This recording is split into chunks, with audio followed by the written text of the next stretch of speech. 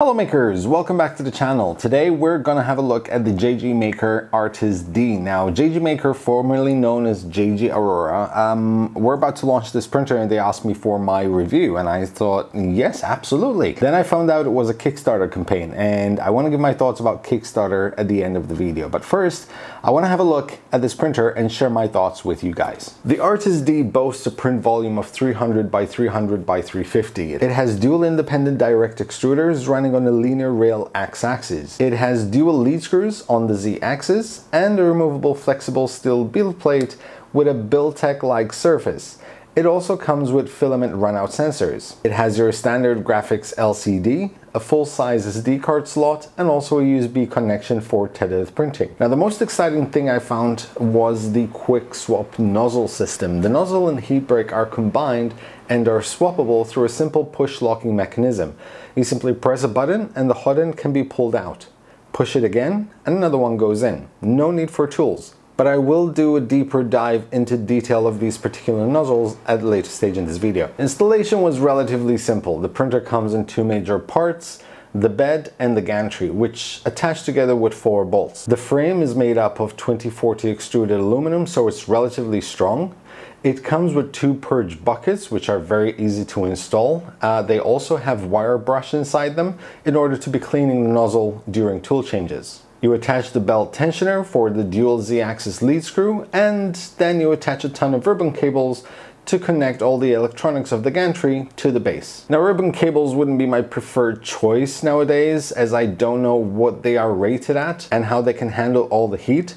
However, on the upside, the connection of the cables is secured with locking connectors. You attach the spool holders with the included filament sensors and you just connect the rest of the cables together. Once all done, you just need to remove the security sticker, which warns you what voltage the power supply is set at, and then it's just a matter of plugging it in and switching it on. The printer runs on Marlin 2.0 and is equipped with a 32-bit mainboard and TMC2208 drivers.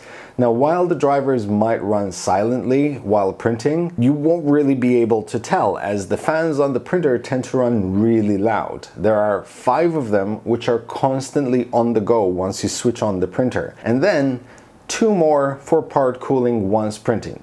That would make it a total of 7 fans. Setting up the printer for printing is relatively straightforward, however, it does have a caveat.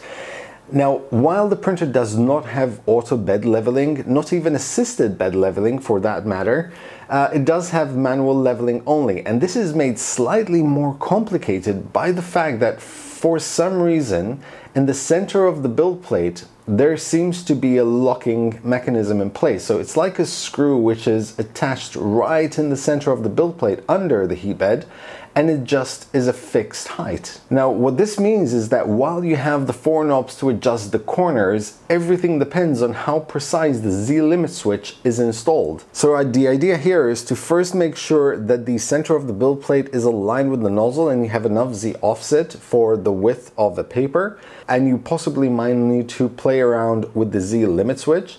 You then can go ahead and adjust the 4 corners. Now unfortunately I didn't have as much time as I would have liked to test this printer before the campaign launched, but I felt that it was important to get as much information out as possible so people can make an informed decision. Having said that, I did manage to run it for about 100 hours. I first started by running a quick dual color calibration test to make sure the nozzles are aligned correctly.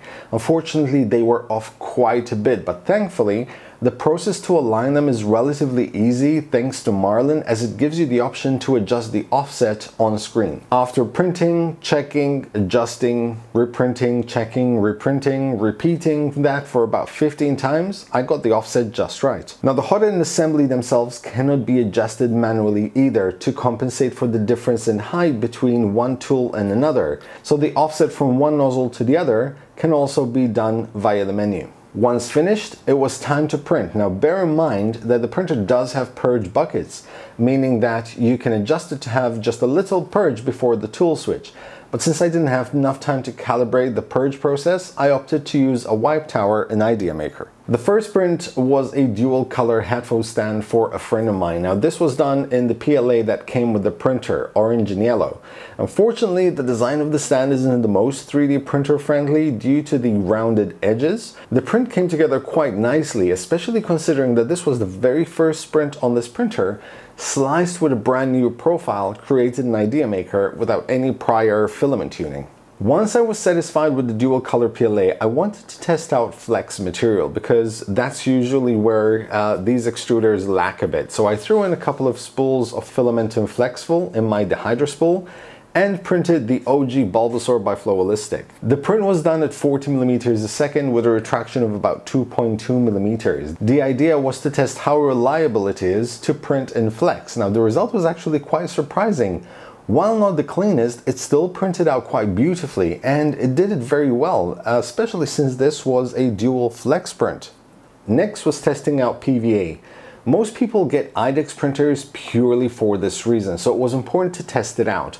I threw in some Z-Morph PVA in my dihydro spool once again and printed two versions of the same model, the sphere and the cube. The sphere is slightly larger than the opening holes inside the cube and therefore has to be printed in sides with a ton of supports. PVA helps because it prints directly on the layer below the PLA, so you don't have to leave that space gap and have like a less cleaner model when it comes to removing supports. The first version I printed was all supports printed in PVA, but since PVA is expensive, I also wanted to show it can be done using only the dense layer between the supports and the model with PVA and the rest of the supports with standard PLA. The models themselves printed out quite beautifully. The one with only dense support layers as PVA was very easy to clean up. It was a matter of just removing the supports with some flush cutters and then just simply cleaning up the PVA, as it tends to deteriorate a long time,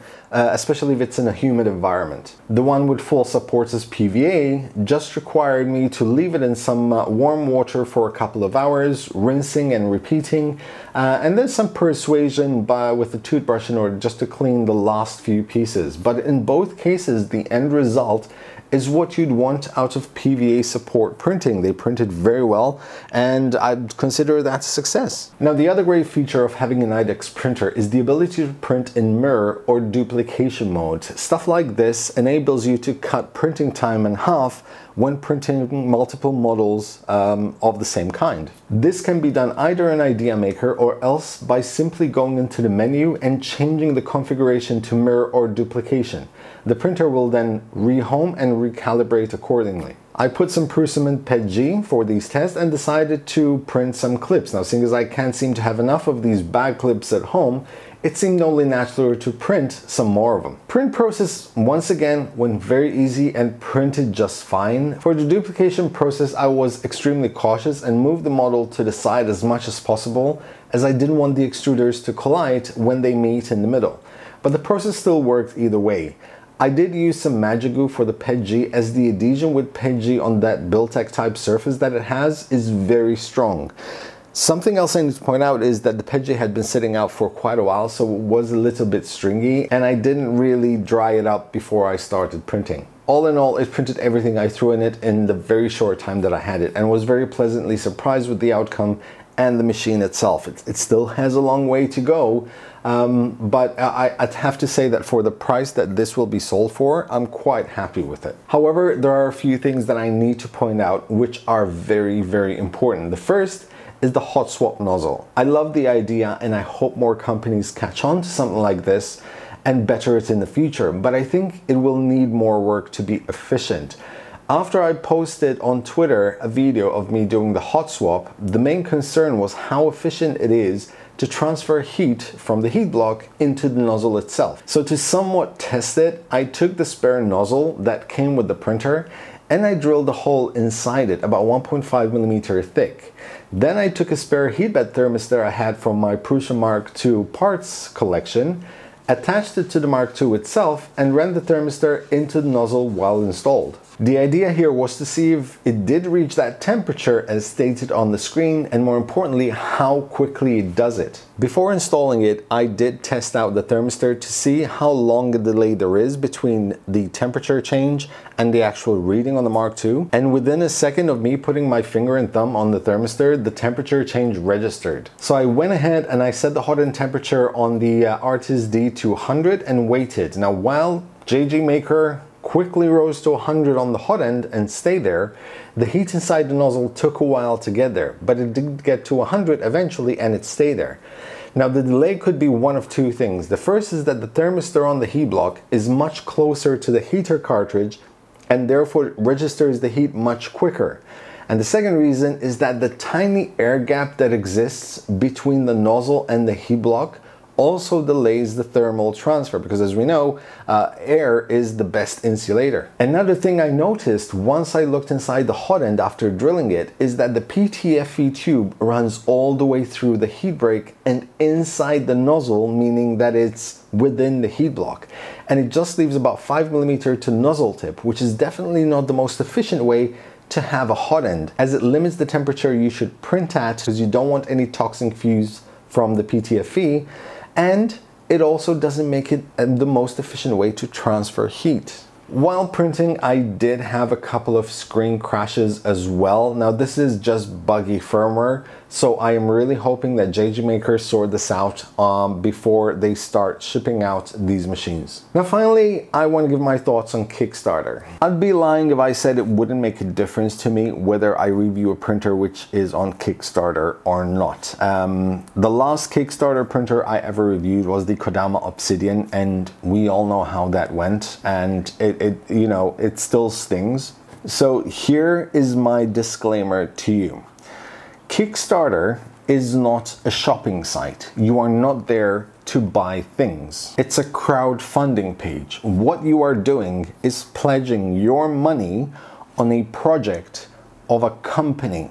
So you are essentially backing a company. You're not giving them your money in exchange for a product. The idea is that you pledge money and you hope that the company succeeds in your project, and then you hope that whatever you pledged for, you get a reward in return. Once the campaign is over and successful, because I'm quite sure that this will be successful, your money will be taken and given to the company in order to proceed with the venture of this project. You have no guarantees whatsoever whether that company will ever ship you anything, no matter how well established that company is. That is the Kickstarter risk, and Kickstarter cannot do anything about it. There's absolutely no way they're going to guarantee that you will receive a reward if the project is successful. And it's happened many times over, so it's very important to keep that in mind. To be completely honest, if I knew initially that this was going to be a Kickstarter campaign, I wouldn't have reviewed this printer, but I only found out once it arrived here because it came over unannounced. And while it was here, I decided I might as well do this video in order to give you guys my thoughts and also talk to you a bit about Kickstarter. Now, as I said, this printer was sent to me by JGMaker at no cost, no money has exchanged hands. And the only thing I had to do was give you my honest opinion of what I think about this machine. So all thoughts expressed in this video are my own, based on the machine that I received. I know a few more YouTubers that will be doing reviews of this printer, and I know they've had issues mechanically. I don't know exactly what. What I can tell you from my end is that I almost had no issues whatsoever apart from the ones I mentioned.